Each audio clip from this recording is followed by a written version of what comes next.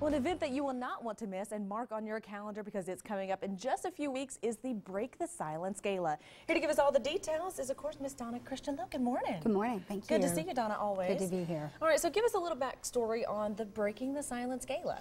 Well, you can't even tell the story without talking about the foundation first. So Right. the Victoria W. Carr Foundation is basically why we're here. So she is a lady who passed due to domestic violence, and Wes, her son, said, not letting my mom go that way. So he created a 501c3, which we know is very hard, but the foundation is nothing more than to remember her as well as other victims, male and female. And this is perfect timing because October is Domestic Violence Awareness Month. And many times I say this is an overlooked issue. And the name of this gala tends to lean into that. So explain this silence that we're talking about. Well, if you heard Wes say it, Wes says, we are going to break the silence. Forget breaking ceilings. We're going to break the silence. So when you break silence, it empowers people. Just saying that empowers people. So that's kind of what we're doing. Break the silence, talk about it. And I know the Me Too movement's pretty big right now, but this is different.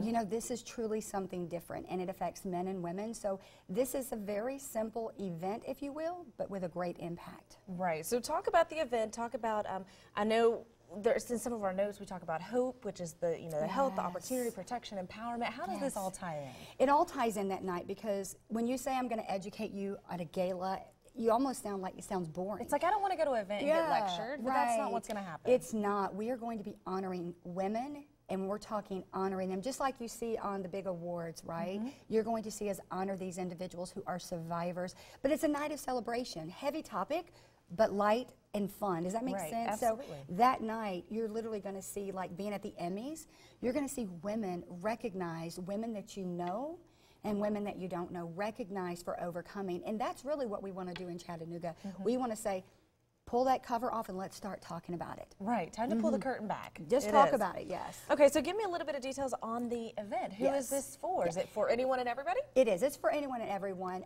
Mayor Burke will not be able to be there, but he's done a nice special proclamation to everyone that night. We have, and I'm going to say, I'm not going to go through a list of people because we have a lot of who's who, but that night is going to be, you got a VIP experience like none other.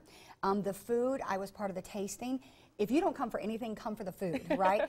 But everything has been done 5-star. When I tell you from beginning to end, your experience, VIP or not, you're going to have a blast. There'll be a little light dancing at the end, but we're going to talk, that's a surprise we're going to roll out right now. What can you look forward to?